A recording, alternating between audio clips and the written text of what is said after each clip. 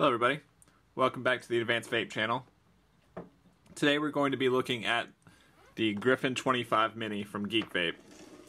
Here it is right here, and real quick I'll go over what's in the package. Thankfully it comes with one of these, which I really like and I use on all of my devices, not just GEEKVAPE stuff. It comes with a top section with no airflow and one that has air at the top also. So this airflow kind of channels downwards and then back up. It's not just indirect air, so it goes down and up. So you have the option to do both without having to buy a separate version of it, which I like that they decided to do that. And it comes with a single coil adapter that's now stuck in there. But this adapter doesn't have airflow the way that the GRIFFIN 25 one does, so it's just a plug, basically. I'll go on and set that stuff aside, and we'll talk about the tank itself. So, smaller than the GRIFFIN 25, and it's kind of the same situation for me that the Tornado and the Tornado Nano was. They're same name, different design. So this isn't just a smaller version of the GRIFFIN 25, it's kind of a redesign. So I'm going to go on and take the top off. And you'll see that the wicking channels are, they're kind of like a RDTA, like a Aromomizer or a Boreas. You lay it on top of these holes and that kind of wells up the juice from the bottom, instead of a channel like on the GRIFFIN, the original GRIFFIN and the 25. So a total redesign of that, and really a pretty different tank overall, but still has the GRIFFIN name. So I've went ahead and put a build on here. It's a Velocity style deck, so you don't really need to see the installation on there. This is a 3mm 7-wrap stainless steel 28 fused with 40 gauge outer wrap. So we're ready to start the dry firing. I'll go on and do that really quickly.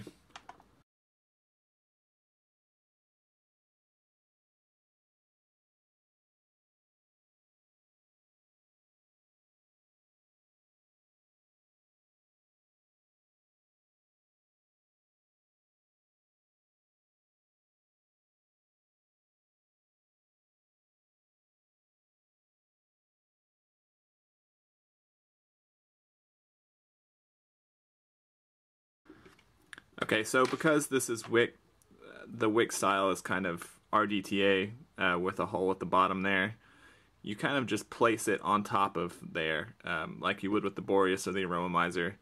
And so you need to be a little bit cautious not to use too little wick.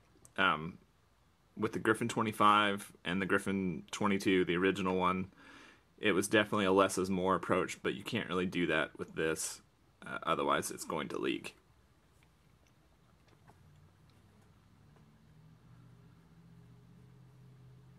So I'm going to be using rayon, but I have used cotton with this also, and it works very well.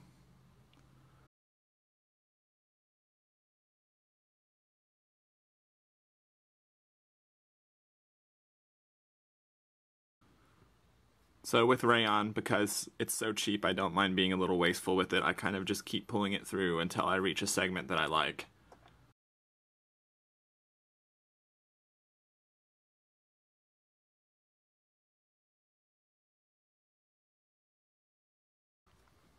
Alright, that feels good. Now, I don't know if you can see, but there is a slit underneath where the wick channel is. And the juice kind of fills up that slit and then comes up through these holes at the bottom of the little channel there. So I kind of set my scissors into that slit and cut.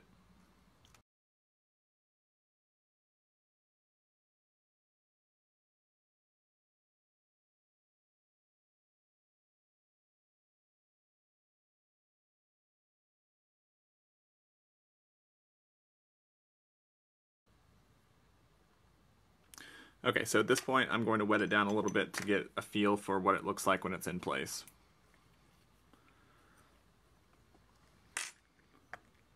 And this is a Max VG juice that I'm using. It's about 80-20.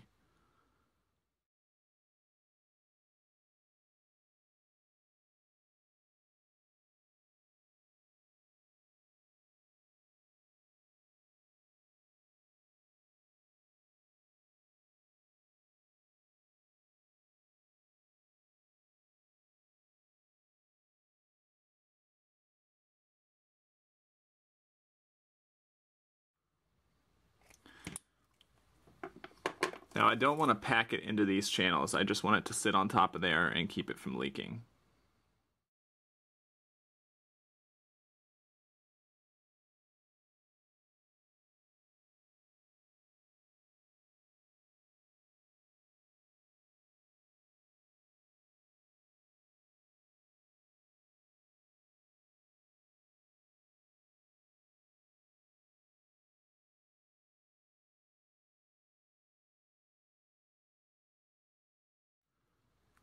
And when you're screwing it in, you want to make sure that these are lined up to where the channels are all the way open.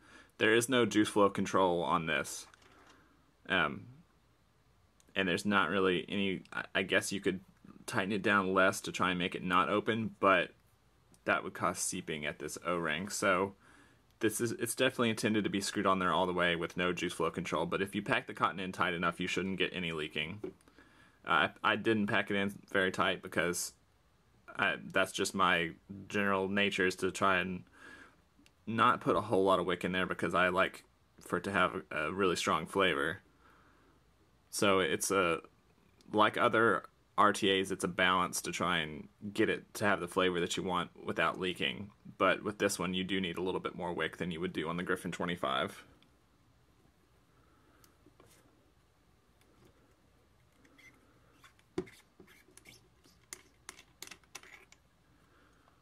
It's filled through top fill. Definitely doesn't hold as much juice as the GRIFFIN 25, and in my experience it blows through juice extremely fast. So that's just something to keep in mind if you want a tank that you don't have to refill very often. You could probably wick this heavy enough that you don't have to refill it that often because it's not going through a lot of juice, but if you want to have really good flavor, then it's going to go through the juice really fast.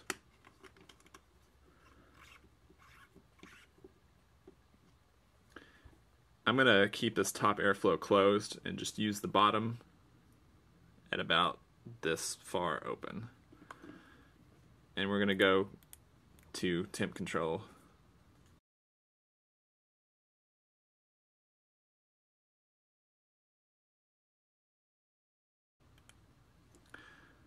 Alright, let's give it a try.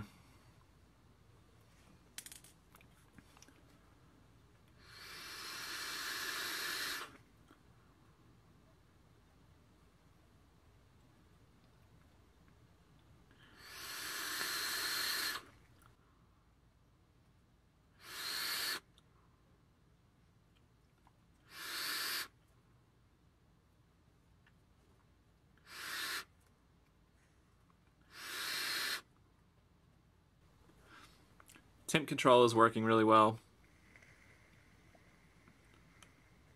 It's holding right around 460. So solid connections at the atomizer and the base.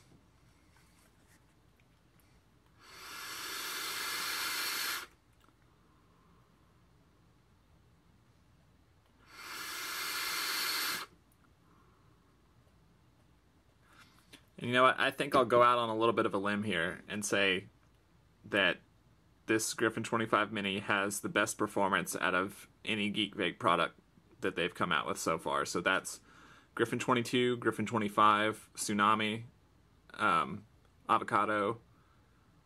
I believe those are the only ones that I've tried, if they have other ones. The best flavor and performance that I've gotten out of any of them with this one.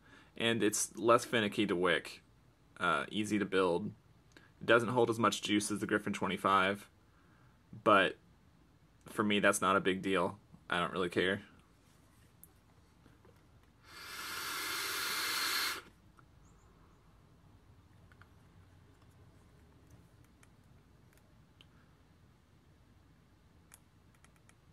take it back to power mode.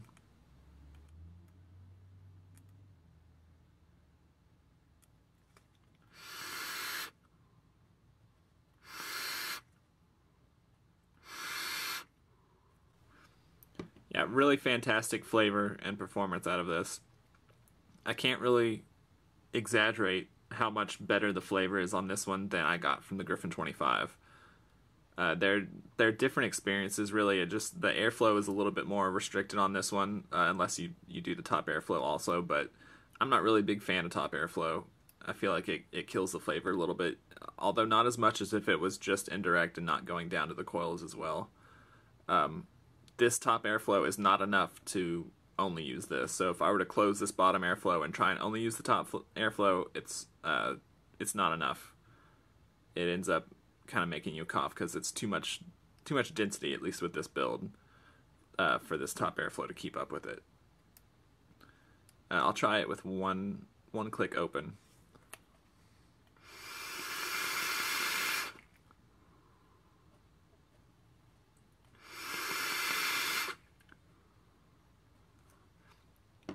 Yeah, it's not bad. It's just not as good a flavor as if you're just relying on that bottom air.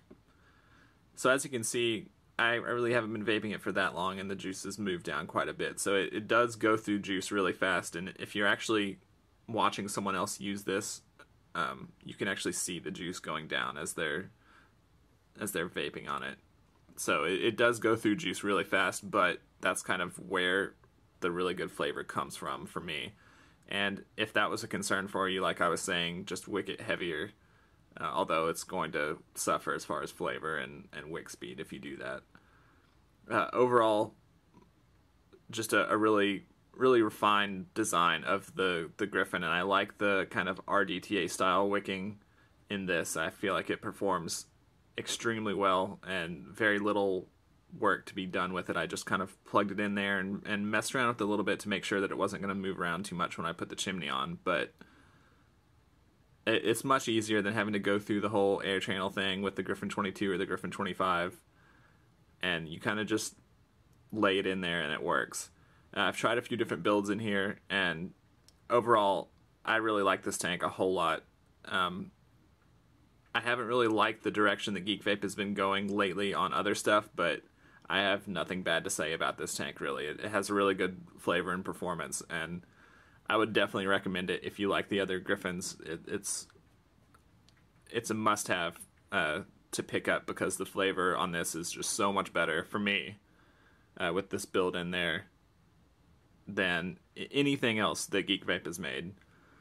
So, as strong a recommendation as I can give on this kind of RTA.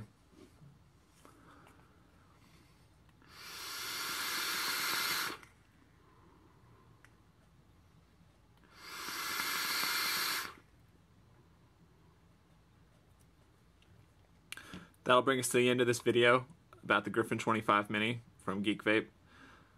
If you like this video or our channel, give us a like and subscribe to our channel. And as always, if you have any questions, leave them below in the comments or send me an email. Thanks.